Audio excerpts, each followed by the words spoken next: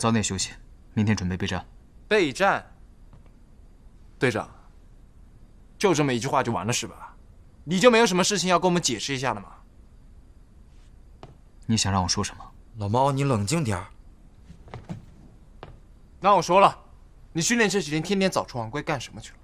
心神不宁，心不在焉。明神跟大家讲战术，你人在这魂在吗？战术你听进去几个字儿？还有，今天到底发生了什么？为什么不按照我们训练那样拿小松玩？你拿一个妖狐干嘛？你凭什么改变明神的战术？我们这群人一肚子疑惑，你就不准备说两句吗？